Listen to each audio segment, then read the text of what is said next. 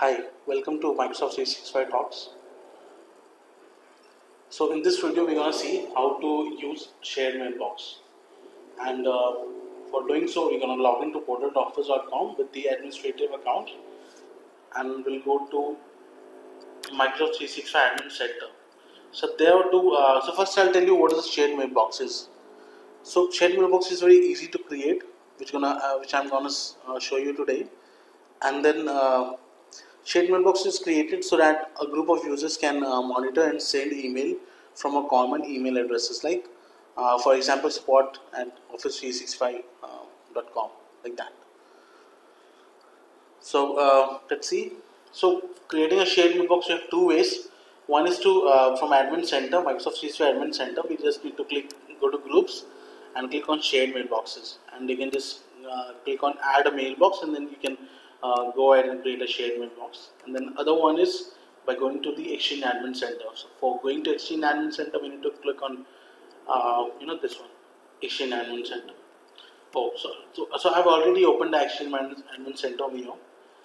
So this is a dashboard, and we have to go to recipient options, where you can find all the mailboxes over here, and then go to shared mailbox. So first I'll tell you the difference between the shared mailbox and the regular mailbox. So shared mailbox doesn't require a license, and as you know, regular mailbox require a license, and yeah, but your shared mailbox can store up to 50 GB of data without assigning a license. If you want that it should to increase the limit, then you have to assign a license to a shared mailbox as well. So 50 GB is a huge space. So you don't. Yeah, so 50 GB is a huge space. So maybe not require a license. After that, it will not increase 50 GB maybe. But yes, of course, if it increases, then you have to assign a license. So that's the main difference between the regular mailbox and the shared mailbox. Now, in the shared mailbox, you need to give users permissions, or you can say a membership to use the shared mailbox. So there are two types of permission. One is full access, where the users can behave as the owner of the mailbox, and the other one is send as.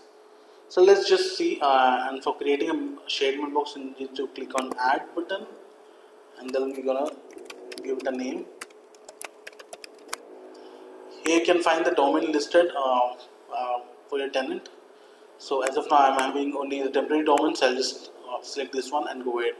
And then over here, you need to assign the permissions. As I was saying right now, that we have to assign users permissions as, or you can see a membership for the shared mailbox, so that the users can view the shared mailbox or send as from the shared mailbox. So just click on Add button, and will assign this permissions to myself, and then click on Save.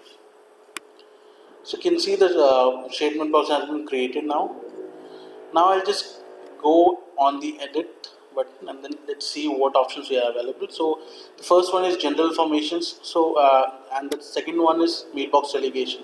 This is the main feature of the shared mailbox, which is mailbox delegation, where so while creating a shared mailbox, you got the options to assign permissions to the users who will be accessing this shared mailbox. But after that, if you want to add some more users to it, you can just go to mailbox delegation, and you can add members to it. So if you want to give the full access permissions, you can just go ahead and click on add, and then you can add the users. And if you also want the user to send as a shared mailbox, then you have to add that user over here and send as delegation. So if you are giving the full access permission to a user, they can access the mailbox, and they will be having as the full access of the mailbox. But you also need to provide the send as permissions to the user in order to if the user also needs to send emails from the shared mailbox, you also need to assign this send as permissions to the users. So and then after adding the users, you need to save it. That's it. So now we have created a shared mailbox. Now we're gonna see how to access the shared mailbox, or how to use the shared mailbox, because shared mailbox doesn't have a password. So how to use this? So that's why we assign other users the permissions, the mailbox delegation which we've seen. So we assign full access and send as permissions to the users so that they can access the mailbox. So just go ahead and click on Outlook. So I'll just open the Outlook on the web. Uh, and we'll show you how to access this shared mailbox from the Outlook on the web app. And also like you can also access the shared mailbox from Outlook desktop client as well. So for doing so, we just need to click on your profile and then open another mailbox. Over here we need to enter the shared mailbox. Open. So over here you can see, you'll be able to see all like everything about the shared mailbox. You can see all the folders as well. You can see the inbox and send items, everything. So this is how you can access the shared mailbox in Outlook on the web. On Outlook desktop client, you just need to go on the file option, and then there's an option of open and import. Open option is there on the Outlook desktop client, and then you can open another user's mailbox from there. So it's pretty simple. You can just go ahead and do that. And this was it from how to open the shared mailbox from the Outlook on the web. Now, how can I send emails from the shared mailbox? So I have also assigned myself as a like send as permission, so that I can send emails from the shared mailbox. So I'll just click on new, click on the three dots, and then select show from. So over here you will be able to see the emails. So this one is my email and this one is the shared mailbox. So you'll be able to see all the emails over here for which you are having the send as permissions. So maybe the first time you will access the this thing, the from options, you'll not be able to find the send the other email address like support. So for the first time, what you need to do is you need to click on the email ID over here, and then you have to remove it for the first time. This is, and after that you have to enter the support, this thing, shared mailbox email address, and then I just entered one more email address to which I want to see, send the email, and then test email from support. So let's see. So this is my account, and I'm sending as this shared mailbox to this particular user. I'll just send it. Let's see whether I will receive the message or not. So you can see test email from support. You can see the timing. So we have received the message, and you can see the this thing.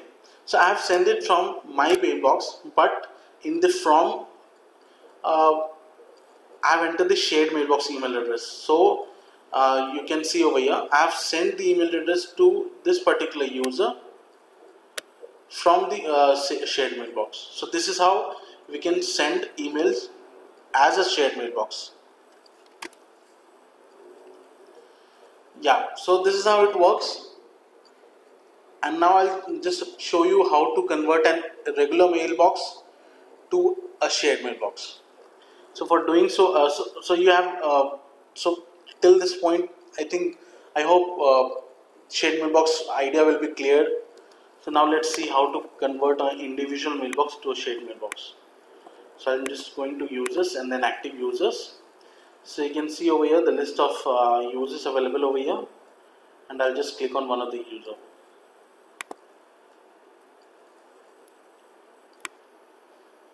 Now you need to go to the mail settings, and then over here you have the options convert to shared mailbox. So just click on convert to shared mailbox and convert it.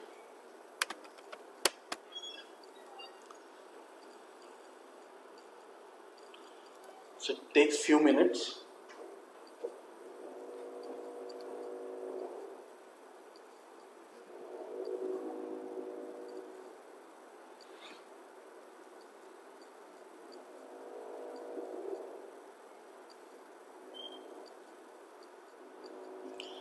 So the mailbox has been converted, and now what we can do is, after converting the, so as you know, shared mailbox doesn't need a license. So after converting the individual mailbox to a shared mailbox, you can remove the product license from here